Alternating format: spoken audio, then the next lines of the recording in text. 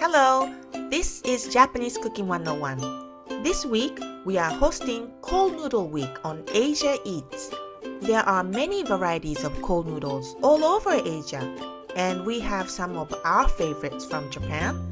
This week, we will be showing how to make the udon noodles. Not the soup, not the toppings, but actual noodles from scratch. It's called teuchi udon. And here's a little preview of our upcoming video. Many steps are involved, but the result will be definitely worth it.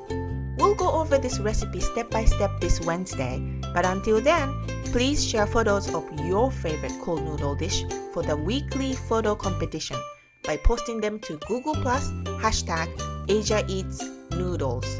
Now how does that look? Stay tuned on Wednesday, follow Asia Eats on Google+, and don't forget to subscribe to Japanese Cooking 101.